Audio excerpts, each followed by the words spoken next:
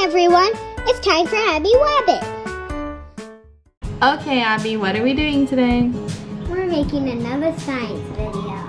Another science video. This one is gonna be called, Does 1 plus 1 always equal 2?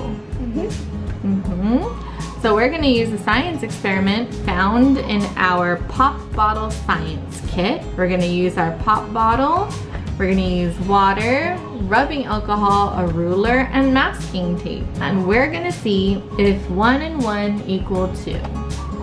If 1 and 1 always equal 2. We're gonna measure out 2 cups of water and pour them into the bottle. Mark the water level on 1 piece of tape and write the number 1. Then we're gonna dump out the water, pour 1 cup of water and 1 cup of rubbing alcohol into the bottle, and then we'll mark that as number 2, and we'll see if level 1 and level 2 are equal. They should be equal because they have the same amount of liquid. So let's get started.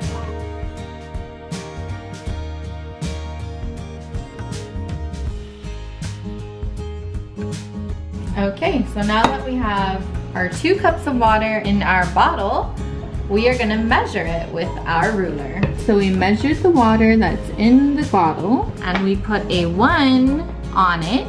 Now we're gonna dump out the water, the 2 cups of water, and we're gonna put 1 cup of water and 1 cup of rubbing alcohol. And then we're gonna see if it measures up to the same level as 2 cups of water.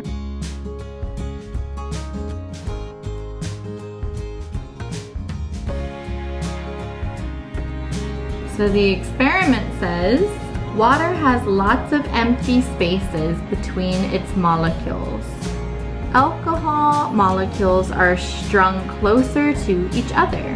When the 2 combine, the alcohol molecules fall into the spaces in between the water molecules. The alcohol molecules slip like loose sand into the cracks between the rocks. So let's measure the water and the alcohol. So it measures the same. Yeah, that's where the first experiment was. And it's the same as the second experiment. So in this science experiment, 1 and 1 equal 2, both times.